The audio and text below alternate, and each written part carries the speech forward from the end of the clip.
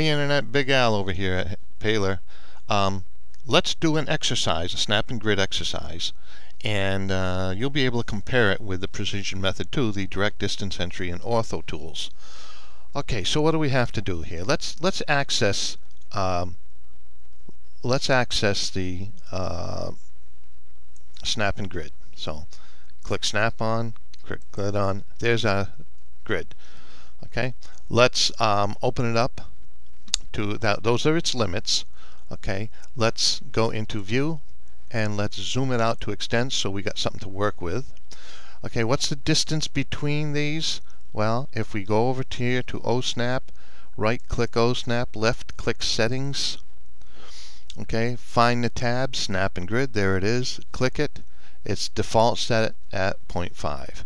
Really nice. Okay, so it's 0.5. Remember, I'm going to trick you on this in just a minute, so keep your eyes open. Okay, so this is 0, 0 over here. I want to start, for instance, for no other reason, I want to start at 0.3, where x is 3. Okay, where x is 3 and y is 2. How about that?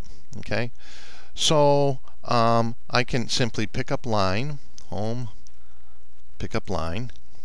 Okay, 1/2, 1, 1.5, 2, 1/2, 1. There's 1, there's 2, there's 3. Click. Okay, now I'm going over 6. 1, 1.5, 2, 2.5, 3, 3.5, 4, 4.5, 5, 5.5, 6. Click it. Go up 1. Let's see how much. Go up 2. There's 1, 1.5, 2. Click. Go in 0.75. There's 0.5. There's 1. Ooh, I can't do it, can I? Well, let's go to 0.5 for now. Click it. Go up 1.5. Good. Go out 0.5. Good. Go up, I believe, 2.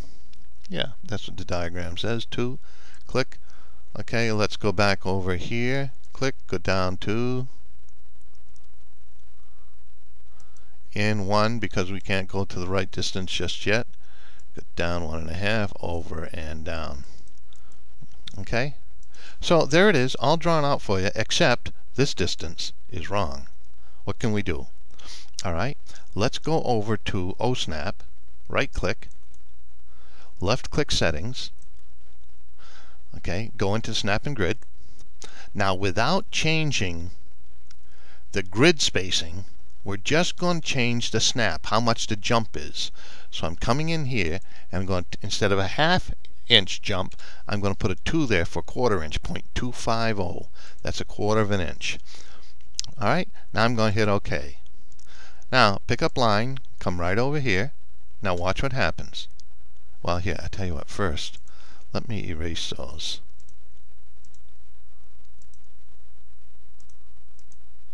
There we are. Now let's continue. I want to go in 3/4. I'm not changing the grid space, just the jump space. Click. There's 1. There's a 1/4, a 1/2, 3/4. 1/4, 1/2, 3/4. You see it? Now you have very simply taken care of that problem. Come over here. 1/4, 1/2, 3/4. Click. And click. So what I've just shown you is how to do the precision measurement using the snap and grid, and we also had an opportunity to jump back into the snap and grid tab and adjust the leap, if you will, the snap length of the line, which enables you to come up with a dimension that your basic grid won't give to you. Okay? So compare these two methods, okay? This Precision Method 1, which is snap and grid, with Precision Method 2, the direct distance entry and ortho tools, and you'll see that they're pretty neat tools. So this is Big Al over here at Paler, and let's talk again real soon. Thanks.